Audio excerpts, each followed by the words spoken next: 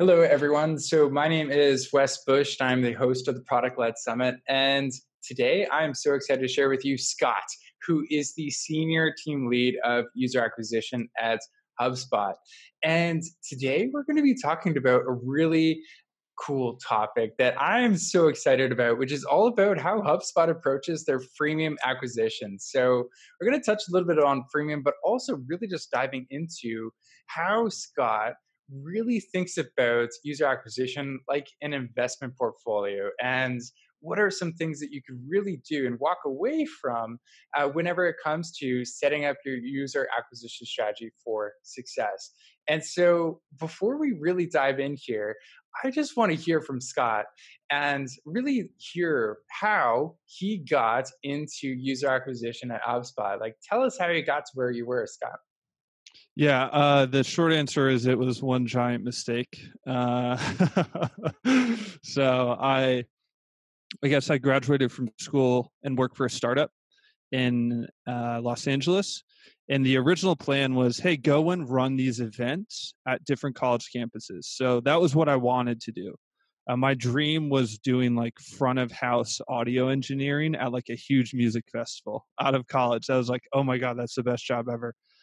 And then I work for this startup and they're like, so yeah, we're not actually going to do that anymore, but are you open to running our blog? I'm like, like a mommy blog? I don't know. I don't really know what that means, but sure, I guess I can like read about it. So that's how I got introduced to like blogging, so to speak, in content marketing. Did that for 6 months, left, went to go work for a really, really good SEO and content marketing agency called Siege Media. It's ran by this guy, Ross Hudgens, who's amazing. Great guy. Yeah.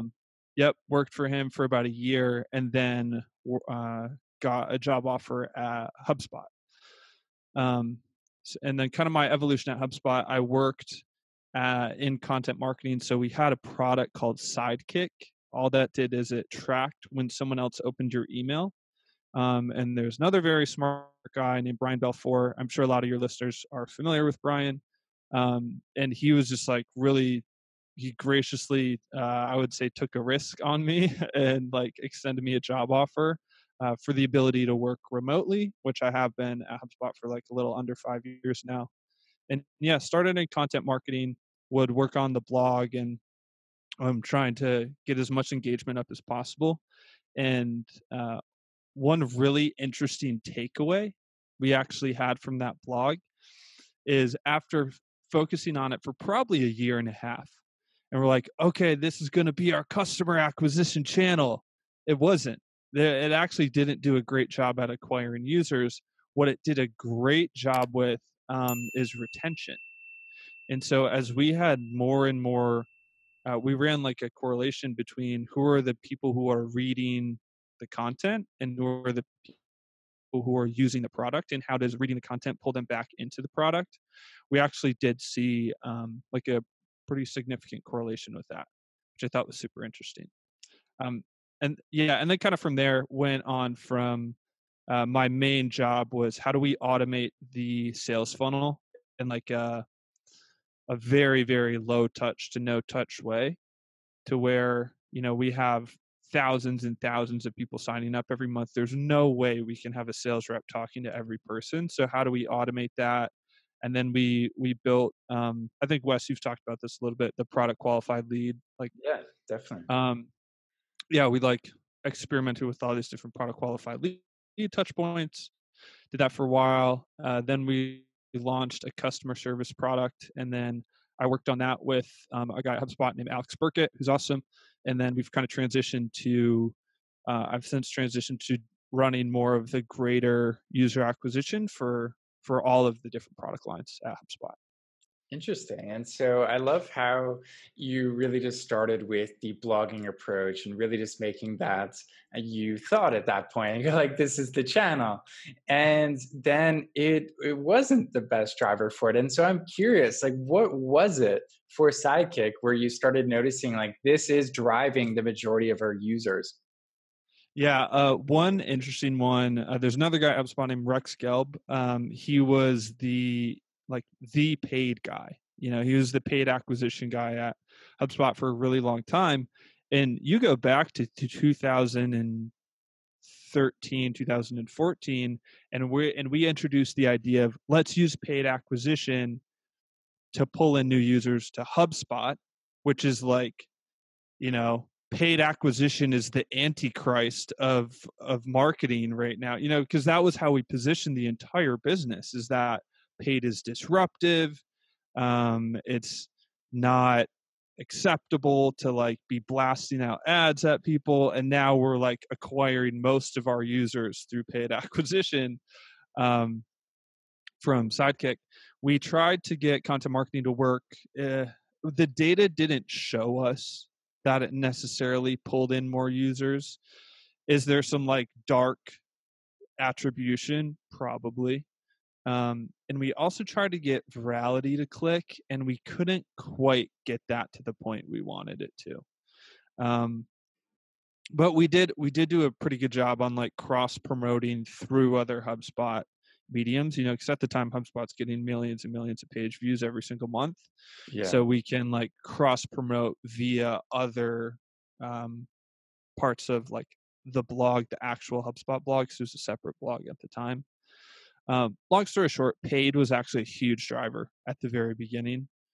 And so much of it was actually spent, at least on the growth team, really working on retention and activation. Okay. Yeah. Interesting. And so, whenever you're thinking about how to acquire a lot of users and also make sure they're actually good ones who end up using the product and actually purchasing it, how do you approach your user acquisition strategy? I know you mentioned when we were talking a little bit earlier, you approach this like an investment portfolio, but I'd love to just hear your thoughts about this and really kind of understand it. Yeah, totally. But depends on the product. I'll give HubSpot for the example. But anyone who's listening who's not HubSpot, which is probably most people listening, my favorite framework for starting off with like, okay, how are we going to get people to find out about a product and sign up for a product if it's freemium, or maybe free trial if it's free trial, or whatever your goal is and whatever you consider top of funnel acquisition. My favorite framework is from Ramit Sethi, and it's this notion that he calls "go where the fish are," and it's very obvious and very simple in hindsight, but it's such a good mental model and mental framework for thinking about user acquisition. To where, imagine you have 3 different ponds, and you go fishing at one pond, and there's all these people fishing at one pond, and everyone's getting like 1 or 2 fish, and then you go to the next pond, and you're getting no fish. And you're like, okay, well, I guess that first pond was better. But then there's this hidden pond off in the woods, and you're the one who finds it. And it's this like secret fishing hole. And you're just pulling fish out left and right and left and right. And because you've found you, and then you just stay there. You don't go to you don't go to the first pond. You don't go to the second pond. You stay at that pond until you are pulling all the fish out that you possibly can. And that's ultimately like his model for thinking about how do I get people to find out about my product. If you're a startup, that's done a lot more scrappy. You don't have a high domain authority, so you can kiss SEO goodbye. It's not going to happen anytime soon for you. But what you can do is go on like forums, like Reddit, Quora, that kind of stuff. If there's any type of niche community that's out there, building through that. And then paid, of course, is huge. And kind of getting like some form of incentivized virality. Joe, we have a podcast called Growth TLDR, and we did an episode with Joe, who's the founder of, and he talks a lot about virality, like on that show, and how incentivized virality sort of worked a little bit, but not great. And that was interesting as far as like when you're early, because Loom they're a little more mature now, but they were very early. And so that was one of the mechanisms that they used, was incentivized virality. So anyone out there, I would say that is a very prominent one. But yeah, Wes, going back to your question, it's like, how would you think about user acquisition, at the very start? Ultimately, use that go where the fish are mindset, um, to identify, like, all right, where are those ponds, so to speak, where my fish are at? But I can talk about how we think about it at HubSpot, in particular with our model we have right now, if that would be helpful. Yeah, definitely. Go for it. Okay, cool. Yeah, ultimately, we think about our user acquisition like an investment portfolio, so to speak. So the majority of users come to HubSpot from two channels, organic and paid. So we have a lot of signups that are coming in from organic and a lot of signups that are coming in from Facebook AdWords and any variant of paid acquisition that we have today. So it's awesome because it's extremely scalable and we're constantly figuring out new ways to like grow the number of users we're getting from organic and grow the number of users we're getting through paid through like different experiment, so to speak. Paid, we run a ton of experiments. Organic, it's somewhat difficult to run structured experiments through that because there's a lot of variables that are uncontrolled that are kind of subject to algorithms. So we think about that. We have paid in organic, but we also want to diversify it. So just like with an investment portfolio, you don't want to buy. You don't want to have 40% of your stock in your portfolio in Tesla and the other 30% of your stock in Amazon. Because Definitely. like while Tesla's probably not a good example now, but while they're both maybe Google and Facebook, literally, because that's the same thing. While they both could grow continually, it's still risky because if one thing happens to the company, it could completely tank. And it's the same thing for us. If we get hit with like a penalty or if we get hit with some mass algorithm change that totally contradicts all the work we've been doing, then that could hurt us. And so what we try to do is diversify a little bit. And so we want to come up with different acquisition channels, such as like trying to get affiliate to work in some way, shape, or form, trying to get virality to work in some way, shape, or form. We have like a third acquisition channel that I can't quite disclose, but we're trying to get that one to work as well. And then a fourth one, which I can talk about a little bit if you want, called like the surround sound strategy, which is all from Alex Burkett, who's also at HubSpot. I think I mentioned earlier. Yep.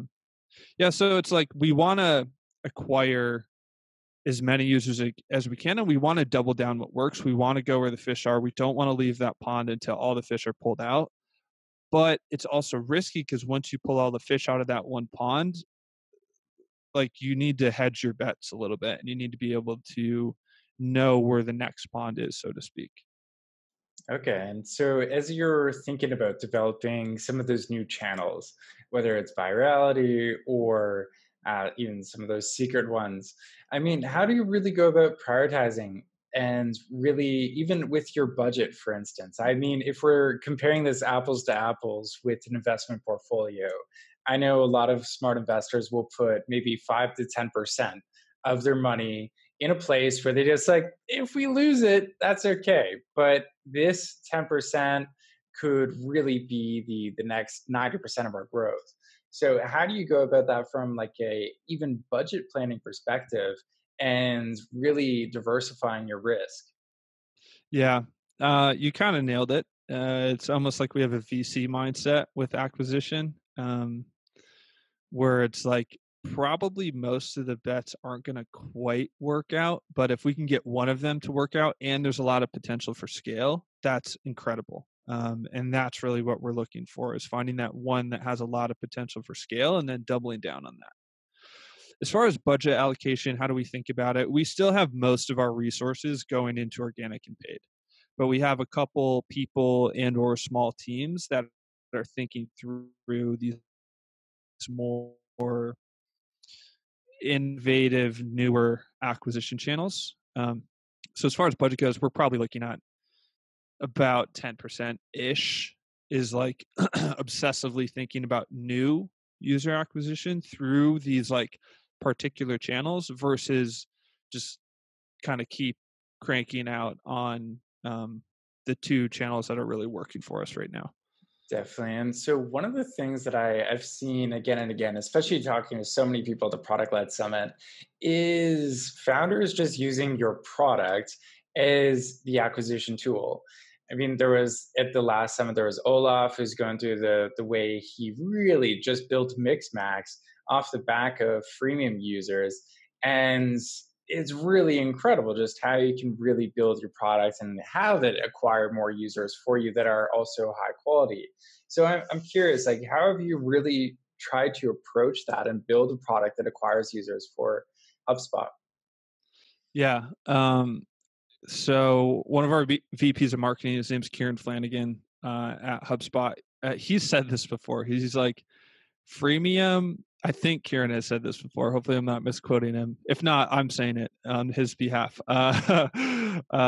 Freemium is a marketing mechanism. It's not a product mechanism, because you want to ultimately, instead of your landing page selling someone that this is worth it, the product sells them that this is worth it. You know, so people can actually sell themselves on the fact that, I should buy this because of the value that they've actually gotten from the product versus this landing page is pretty convincing. There's a lot of social proof. It seems like a lot of legitimate companies are using this. The reviews are really good. Okay, I guess I'll give it a shot, which is good, but also not as productive.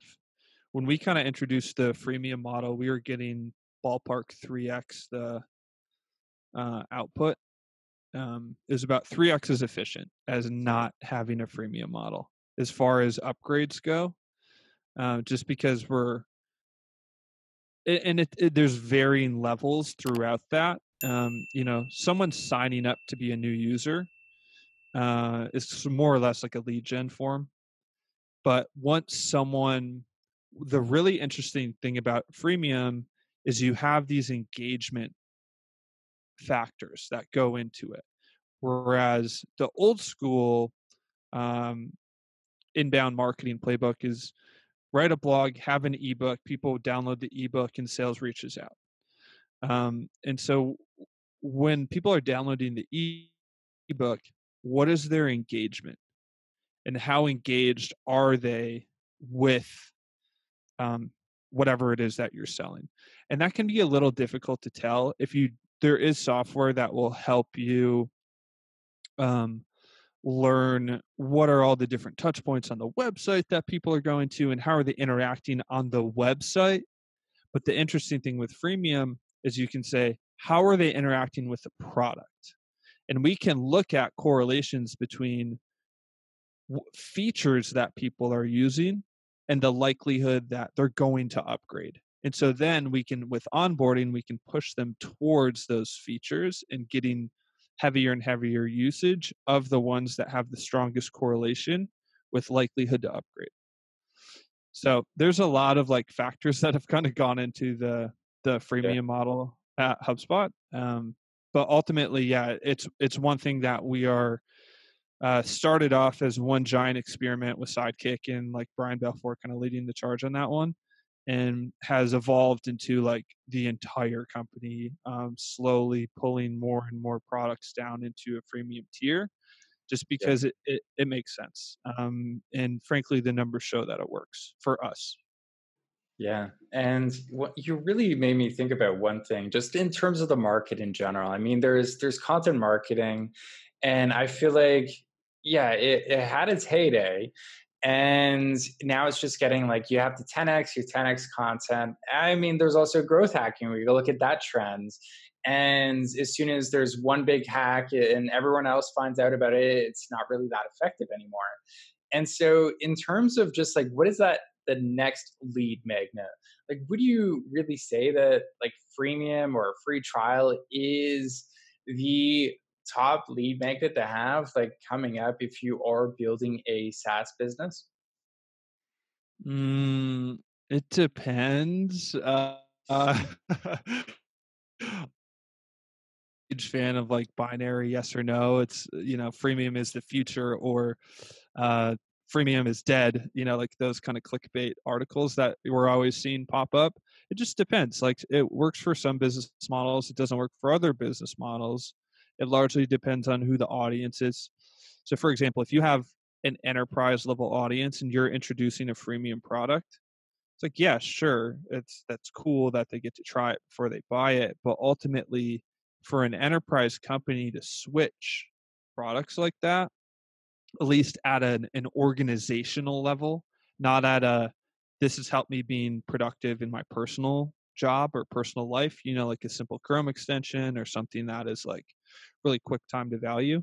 If you have something that's a long time to value and requires switching from one platform to the other, and your audience is like a larger enterprise or it's a bigger decision, I mean, it's not like if you have a freemium product, it doesn't really make that big of a difference because your audience is going to go through a full sales cycle anyway, like a full B2B sales cycle anyway, analyzing what are the different options. Like everyone has a free trial at least, so they get to try the product, they get to feature compare. There's a lot more discussions internally that will happen. So if you have a full platform product, freemium can work. HubSpot largely is a platform product, so it can work, but we have like a larger segment of audience where we have really small companies that start to use freemium, and then the bigger companies come in and they want the more advanced feature set anyway, so they go through a full sales cycle.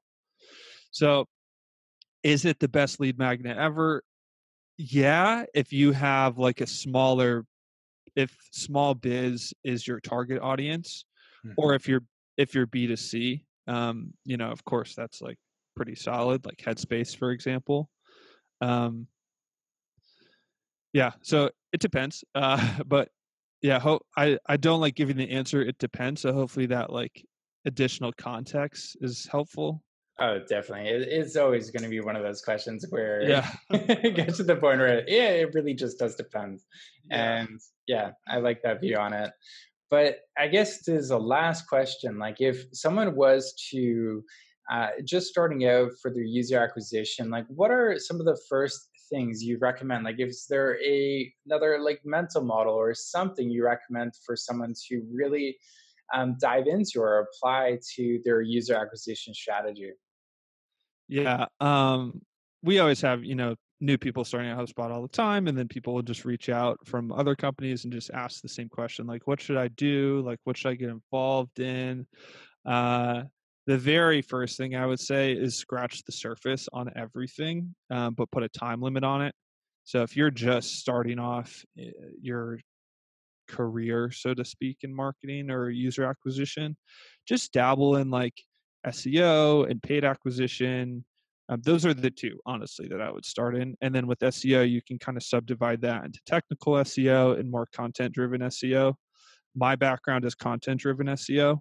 Um, and like a little bit of the social SEO or social content side of things, of like how do you get things to work with like via PR, via social or whatever.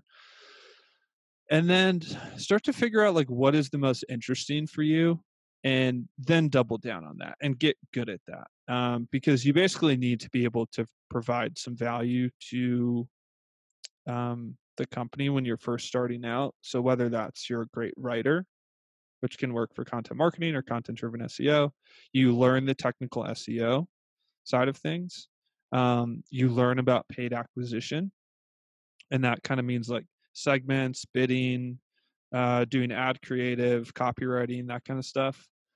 You can work on that. Just pick something and double down on it for at least like a year or two and get good at that one thing. And then you can kind of pivot from there. If you're like, you know what, paid acquisition sucks, like I'm not really into this anymore, then you can always take the skills you learned and move on to a different area if you want to stay in marketing, or it could be like a complete step shift. You want to go be a product manager somewhere. um, you just want to like my favorite mental model, which I've learned again like from Brian Belfour, is 1 foot in the known and 1 foot in the unknown.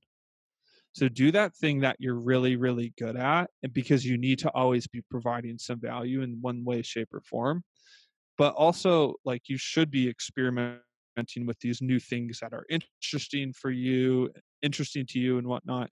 You just don't have a great skill set in those yet, but you can learn them while you're kind of keeping one foot in the known and one foot in the unknown. I like it. And it really goes against a lot of people whenever they say, like, just niche down, niche down, niche down. And it's like, it's true. You should at eventually one point, but you should start broad first and really just try some things because you don't know if something like copywriting or SEO is just going to be your thing where you naturally just gravitate towards it. And so, yeah, I love that piece of advice. And Yeah, there's like kind of the last thing that I'll just leave out on is we think about as far as like career development goes. This is how I think about career development, and I think this is a framework that we continually use at HubSpot. So imagine a 3-part Venn diagram. It's one, what are you good at? What do you want to be better at? And what does the business need? And so the goal is to find something that's in the intersection of all of those. You're good at it, you want to be better at it, and the business needs it. But if you fall into something where like you're good at it and the business needs it, that's great, but it's short term because you don't have that motivation to stick with it over the long term because you don't care about it. Whereas like you want to get better at it, but you're not good at it, but the business needs it, you're not really providing any value because you don't have the skill set there yet. And so you need to like spend your spare time working towards that thing to where moving it from I want to get better at it and I'm good at it and the business needs it. So yeah, kind of that 3-part Venn diagram is has been a very helpful model for thinking through like career progression and whatnot. yeah, and finding which one can you compromise on? Is it Yeah. the motivation? Is it the business outcome, or is it the Yeah. other one? So Yeah. yeah, always that fine balance. And so I know we're at the end of our discussion, but I really just wanted to ask, like, where can people learn more about you and some of the great stuff you're up to at HubSpot? Yeah, thanks for asking. So I do a podcast with our Kieran Flanagan, who works at HubSpot as well. That podcast is called Growth TLDR. That's probably the fastest way or the best way just to keep a pulse on like the stuff that we're doing and stuff that we're working on. And if you have questions and you want to talk to me personally, my website's it's just my name, scotttousley.com, and there's a little live chat widget in the corner, and you can just send me a message. It goes to my phone.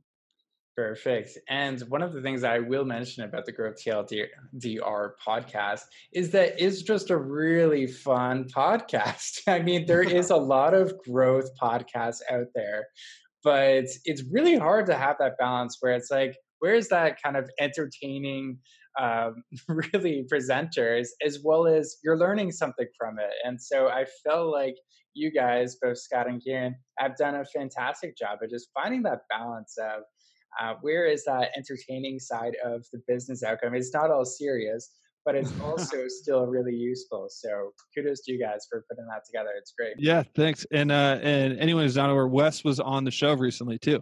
So go ahead and search for that episode with Wes and definitely listen to it. Perfect. Well, thanks so much, Scott, for hanging out on this call. This has been a great chat. Cool. Thanks, Wes. All right. Bye.